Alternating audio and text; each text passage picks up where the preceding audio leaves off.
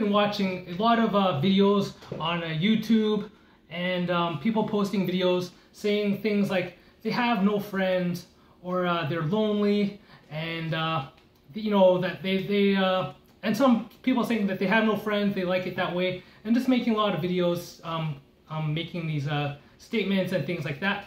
And I do watch them, so you are heard. Someone's listening to what you have to say. And you know, I read a famous quote by Aristotle.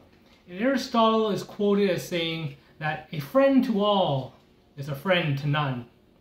So what that means is, when you try and be friends with everyone, you usually don't form a very deep friendship with those groups of people.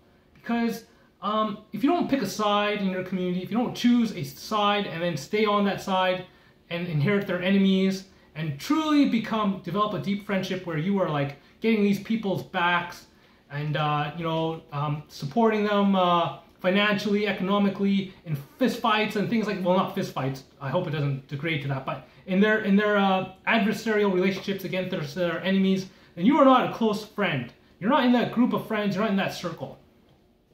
So to form a really deep relationship, you have to choose a side. You have to say, well, I think so-and-so is wrong in this situation, I'm siding with this person, and that's that.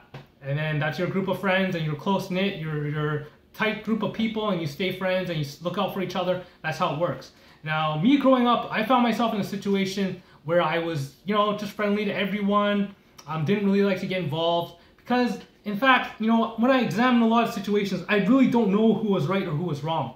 So I didn't really get to know those people that well. Some of them came off as being, maybe it was their fault that these people were starting crap with them, because in some ways they're very antagonistic towards me sometimes, and there's some flaws in their personality. And then when I met the other side, it seemed like they had some things going on with them too. So I didn't really want to get involved, because I mean, I'd have to really know who was right and who was wrong in the first place, because I don't like to side with people that are in the wrong. I want to die for someone that's in the right, or like, you know, is truly right. And it's hard to determine in a lot of these situations. So I just tried to be friends with everyone, didn't really side with either side, and I just found myself being outcast and a loner. And that's okay too. I found a lot of comfort and peace in being alone, being happy, being left to my own devices, and just doing my own thing. You know, I have a great life. I have nothing to complain about, really. But for those people that are complaining, it's oftentimes those types of people where you don't really pick a strong side, you don't develop that deep friendship with people, that you find yourself being alone. So probably Aristotle is correct in his commentary, in his comments, saying that a friend to all is a friend to none. So that's probably what that means. Now, here in Vancouver, I have no idea what the heck is going on between these peoples, or these groups of peoples, or their history. I don't want to get involved. I don't know what you guys are doing. I heard a lot of gunshots. I read about a lot of stuff in the news.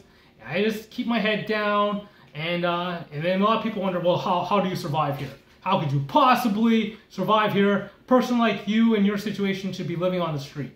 Well, I just believe in God. I remain steadfast in my belief.